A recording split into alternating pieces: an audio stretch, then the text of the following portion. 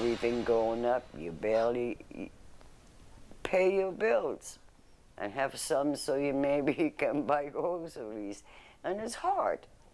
That is Inga Marie Sands. She understands just how hard it is to make ends meet and keep a roof over your head. Last week, 10 News spoke to several families at Maryville's Thornhill mobile home community who say they received eviction notices recently.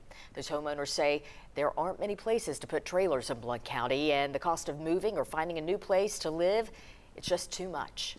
We heard from many of you after our first story, and 10 News Blount County reporter Libby Cunningham spoke with one woman about the realities of moving a mobile home. Libby? John, Robin, Inga says she's been a homeowner for years. But when you own a trailer, you rent the land it sits on. That explains this eviction notice. An attorney told me that people being forced out of mobile home courts, it's been happening more since the pandemic. Homeowner Inga Marie Sands said she never expected to be living here, and she's grateful she found a place to live after being evicted earlier this year, but it came at a cost. There went my life savings that I had to pay and move, and here I am. I hope I can pay next month's bills. She called an attorney and got some help from some friends, so she was able to move somewhere new, but she's still unpacking since her life was upended in January. It's not cheap to move a trailer, and it takes a while to get the lights turned on. It's heartbreaking. I mean, I have a car. I had to sleep in my car.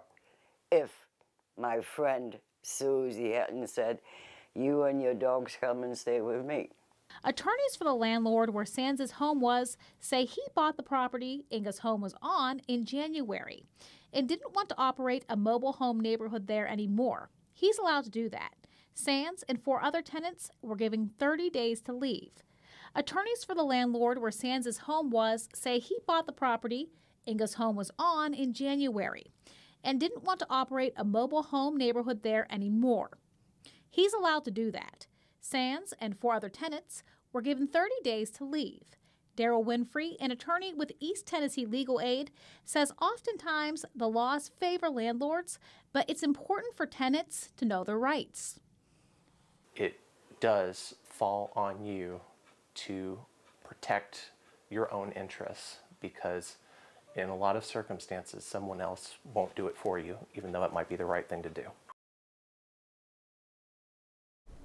Now, Inga and her dogs, Doug and Lucy, they're getting used to their new normal. People who I spoke to last week at the Thornhill Mobile Home Park, they say they're still struggling. If you have any ideas on how these neighbors can be helped, visit WBIR.com and please shoot me an email. Back to you. We'll continue to follow it, Libby. Thank you.